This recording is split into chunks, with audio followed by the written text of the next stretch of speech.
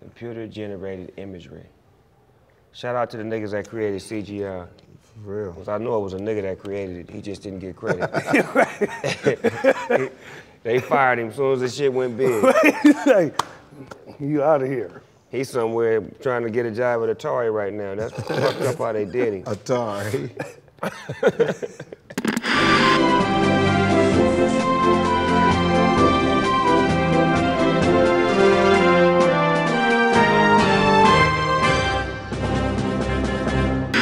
Ladies and gentlemen, boys and girls, I'd like to welcome you inside the GGN News Network. I'm your host with the most, Finding Nemo, AKA Nemo Hoes. And today, I got two very special guests on my show, man. Yes, sir. From the new, exciting movie, coming to a hood near you, Meet the Blacks, I have the director, Deon Taylor, and the star of the movie, Mike Epps. What it do? What's happening? What's up, Big Snoop? Man, what's happening with the movie, man? Everybody seeing the trailer, they looking at it, they seeing all this great, you know, comedy on screen. What gave y'all the idea to do this? You know what, brother Deon Taylor, the great director nigga he is, stepped to me in a nigga environment, Snoop, and had one of the greatest scripts and ideas that I've seen in a long time. Said, Mike, I got something for you. I said, oh yeah? He said, man, this is gonna be big. And I went and read it. It's called Meet the Blacks. Comes out April the 1st. Deon, tell them where we came up, how you came up with this great movie. You know what, it's interesting, man. We was talking about this earlier today, but the idea actually came from, you know, the movie The Purge. So me being like a horror buff, going to all the movies that come out, I was really, really, really in love with The Purge, the concept of it. So one day I was walking my dog around the block, and I thought to myself, like, wouldn't it be interesting if we took the Purge idea, but we put a black family in the middle of that world? You know, then the next thing was who could be the lead in the film, and that took another 6 months. Just trying to figure out independently how could you approach, you know, whoever that comedian would be. And, you know, me being a huge Mike Epps fan, I had to wait for my shot. So I remember I flew down, man, from Sacramento, and Mike was having a big comedy show up there. So I flew there, got backstage, had an opportunity to sit with Mike, and basically explain to him the idea about what the movie was, what it meant to me. So I, you know, pitched it to Mike and said, man, I don't want to do nothing slapstick. I just want to do something really cool. And obviously Mike being the great businessman he is, he was like, yo, I see it too, and the rest is history. Mike, what made you know that this guy could handle you as a comedian and handle all those other comedians? Well, you know, Snoop, Deon's worked with guys like Jamie Foxx and other great comedians and other talents. And I kind of knew about Deon and heard about his work through the grapevine, seen a couple of his films that he did. And you know, I really like his style. I like the way he got us all together and had us all working together simultaneously. And it was a teamwork effort, you know.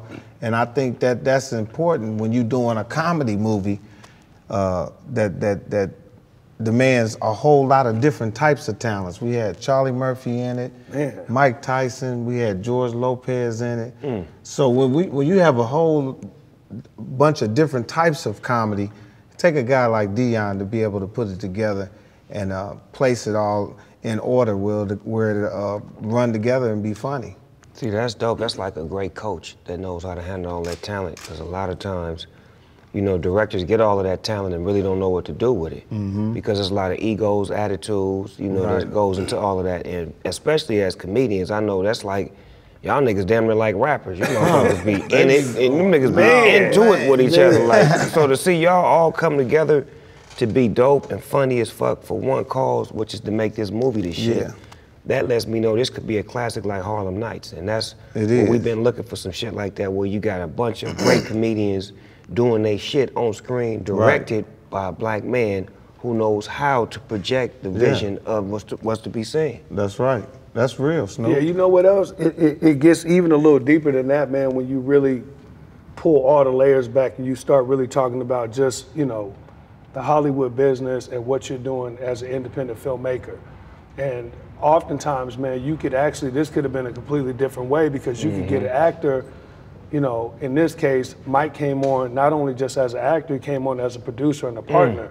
So for me, we had to align that way because the only way to actually make a movie like this is to have someone who has 20 plus years in the game, who has the experience, who has the you know, his finger on the pulse of what's going on. Now, the flip side to this is if he's not sharing and if he's not, doesn't have his ego, you know what I mean? Then you don't get to make a movie like this. And that's what happens a lot of times in Hollywood. You know, it took a Mike to be like, man, you know what? I'm good with George Lopez. I'm good with Lil Duval. I'm good with Michael Blackson. I'm good with Lavelle Crawford. I'm good with D-Ray. In order to allow this opportunity to even happen, you know what I mean? Because a lot of times, not wanting to be the lone comedian. That's exactly right, man. Like, nigga, it's me, me. Like, nah, nigga, I'm gonna share the spotlight with these bad motherfuckers. Big. That's right. Which is gonna make us all bad, because it's an all-star team effort. It's a dream team. This nigga fans now probably never really was fucking with me. Now they fucking with me. My fans fucking with him. And it's what it's supposed to be like. I thrive for those kind of relationships as far as to work with that kind of talent and be in a room with a bunch of bad motherfuckers and I'm the worst one. That's when you know this shit gonna be right. That's right, man. Yeah, that's how. No, that's right, and I think it's a page from, you know, when you really look at just the state of black comedy right now, we don't do it enough. You know, you mentioned Harlem Nights and what Eddie Murphy was able to do. That's still a classic based on the fact that he took a Red Fox and a Richard Pryor, you know what I mean, and a Bernie Mac and Charlie Murphy and put everybody and let everybody get down and do what they need to do so they could create their own fan base. So I just felt like, man, it'd be really dope to have someone of our cloth like Mike to come in and be like, yo, independent or not, we doing it. Yeah, because I think everybody gonna watch this movie. It don't have no color lines, because the way you got it casted and the way you got it, the story of it all, it's gonna be people. People are gonna go watch this movie. It's a horror movie, yeah. You're not gonna say that like these people are those. Yeah, it's a horror movie. It's a whole movie. It's a horror movie. This is a movie about hoes right here. It's a horror movie. Let's cut to the trailer of Meet the Blacks coming out April 1st. Meet the to Blacks. a hood near you. Blacks.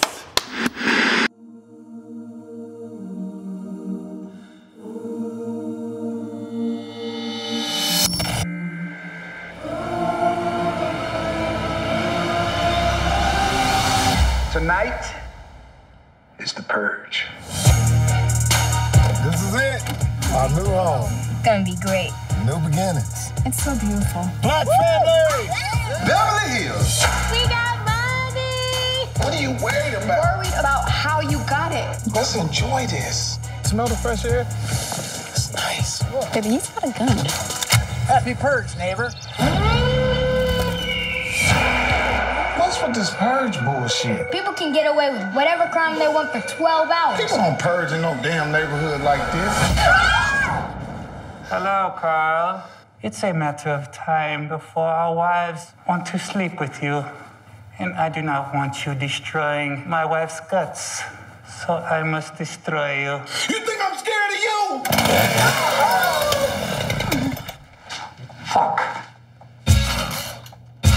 Jesus, I'll be back, Mr. Black. You were so mad!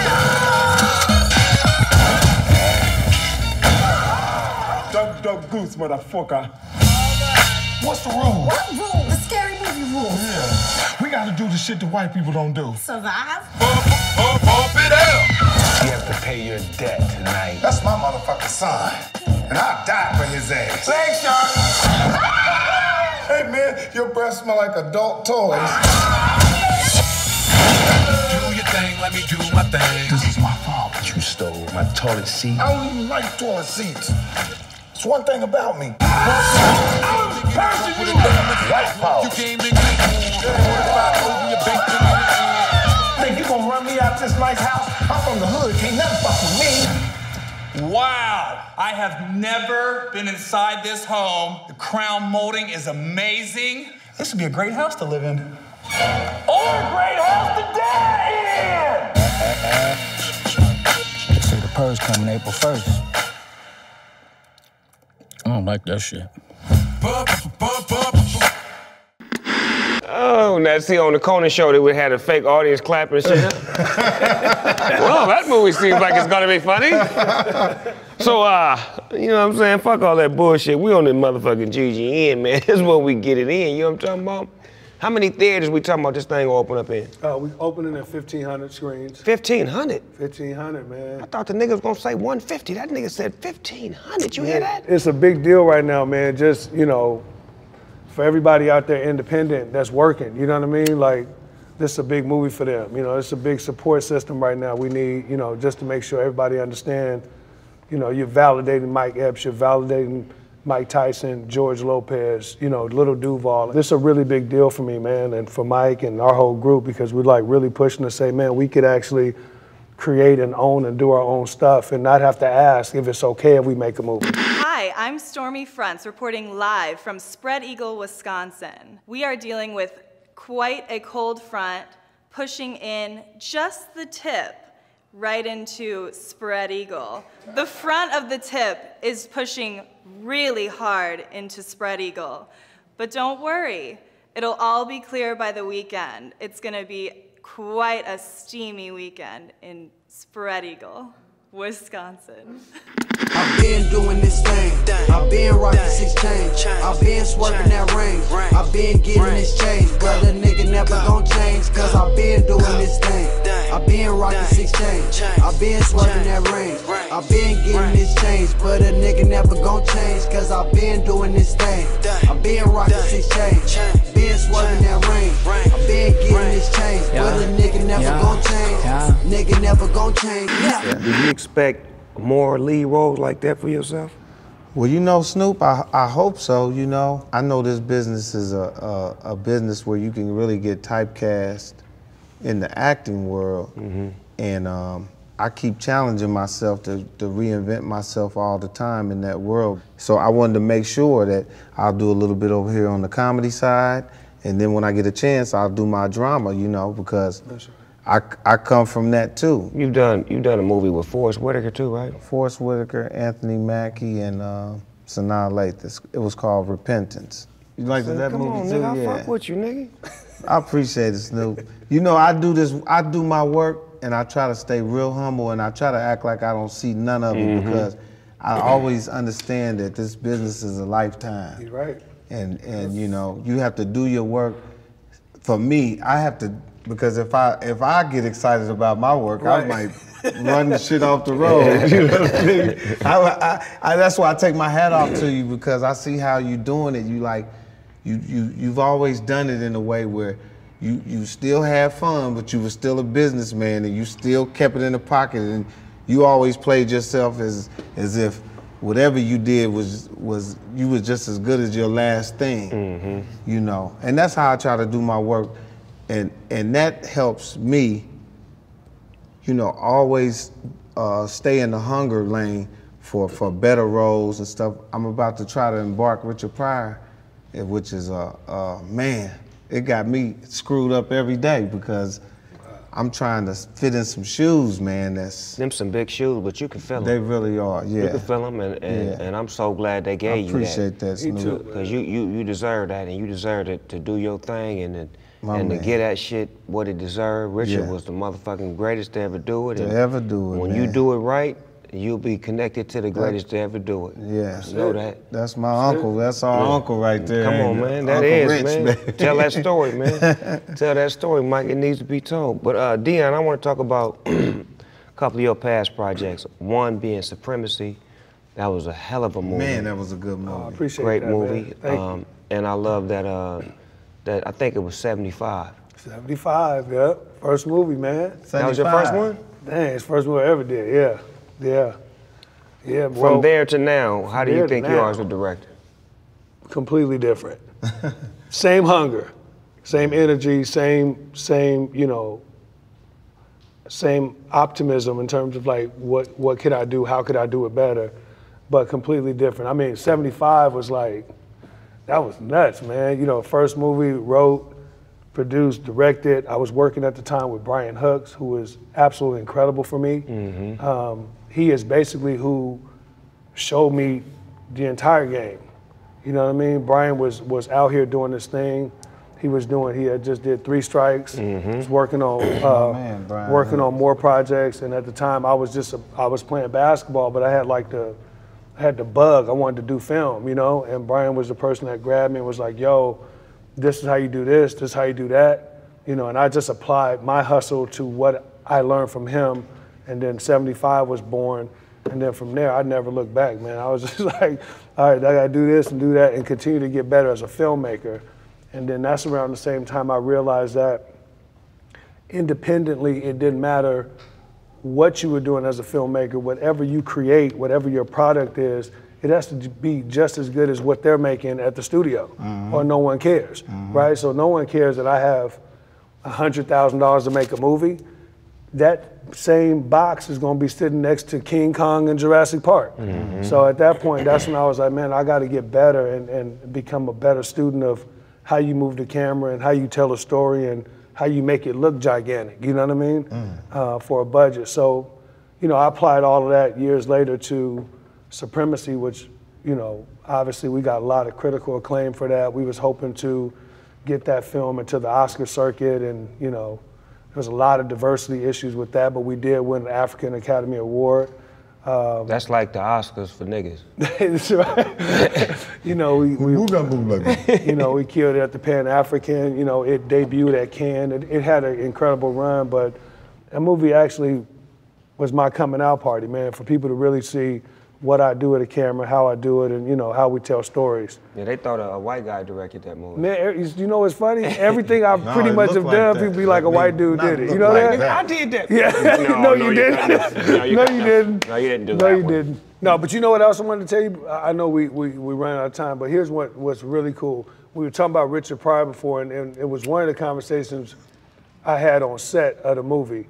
It was me, Mike Tyson, and Charlie Murphy, all in Mike's, you know, his room. And Paul Mooney. Nigga, don't ever sit here and act like you know a nigga. And what's great, nigga, man, no. Right. What's great is people don't really realize when we cut the there's a sequence in Meet the Blacks which deals with the Klan, with the Ku Klux Klan, and I remember like the first time we released the first trailer, the PG trailer, right? Where I couldn't put all the hard cussing in there, right? So I had to cut it, make it, you know, a little bit cute. So we put the Klan thing in there. People was like, oh my God, I can't believe they got the Klan in the trailer and da-da-da-da, what is happening today? And I had to like really pull somebody to the side one time and be like, yo man, let me tell you something, man. Do you know who Paul Mooney and Richard Pryor is? Oh yeah, I know. I said, man, do you know how old this Klan gag is? People don't realize, man, that came from Richard and Paul. Then Dave Chappelle grabbed it, and White Power came from there, right? And then it extended. So for me, when I had to play the part, you know, put it in our film, I put it more like as to pay homage to Paul Mooney. Because when we were able to get him in the film, I was like, yo, it's gonna be super funny, it's gonna be great. He loves it, you know what I mean? And it's just, I'm just kind of like speaking to the fact that comedy, you can't really make new comedy. We're basically just taking from the greats. You can't reinvent the wheel, but you can hold the wheel and keep riding. Yeah, that's right. Or you can put some rims on it. Yeah. Right? So yeah. So this is we excited, Snoop. We're excited about this film. April the 1st, Meet the Blacks. This ain't no joke, because you know April the 1st is April Fool's, right? We're trying to take over April Fool's Day, nigga go man. to the movie and it don't be there, then that's gonna be some bullshit. Like, can I get my money back, nigga, if I pay my ticket in advance and then they say, well, you know, today is April Fool's, nigga, we ain't working today. I'm gonna say, hey, look here, man. Your ass showed up, you need to get a motherfucking ticket. And these tickets right here to the movie theater, I'm gonna be over my grandmother's house, selling them on the porch, too. So if you want to come over there, get a couple tickets. We got the hookup, holla if you We ain't. do got the hookup. The hookup. Church, preach, tabernacle.